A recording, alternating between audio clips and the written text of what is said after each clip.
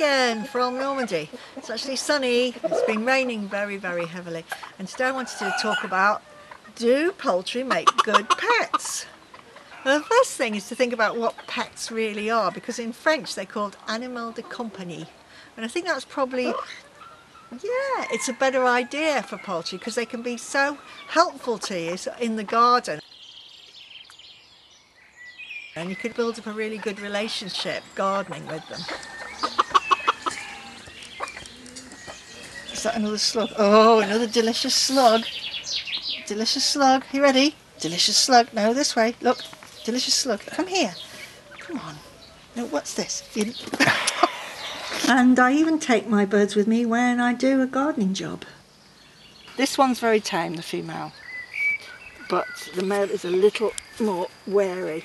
So when the jackdaw flew over, he gave a warning cry and he went and hid under the hydrangea bush and he called her to come, but because she trusts me to look after her, she's actually stayed here. Although some of them aren't as enthusiastic perhaps as others. No, she's on the terrace. She's not allowed on the terrace. Ah, si. Je veux pas que tu viennes sur la terrasse. T'as compris? Oui. And it's not so odd at all to me, the idea of livestock or farm animals being Allez, pets. va là-bas. Allez, va. Allez. And if, like me, you come from a farm background, you may have had parents like mine who thought they could save a few coppers by giving you a pet that was something already existent on the farm. So when I was a child, I got a cow for my pet. Yeah, I did. It was a red cow, an Ayrshire, an old breed. And if you look at the red cows, the old breeds, like these for example, the Normans, then you can really understand why they make great pets, because they just look like teddy bears.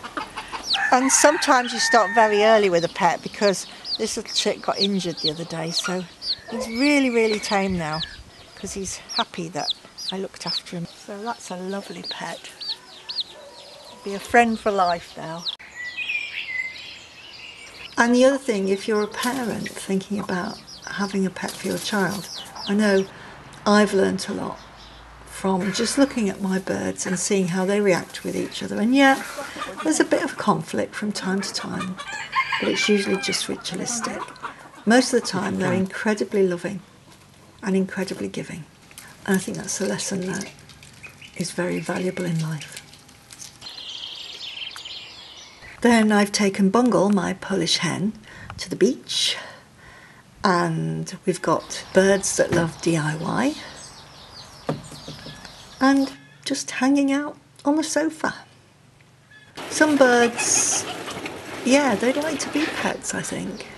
They just sit all day on your knee or in your hand, and you'd be stroking them and you'd be doing your heart a lot of good, and they'd be happy at doing that. But in general, I think they like doing things with you. I think the accompanying idea, or being company, fits really well into the idea of pet.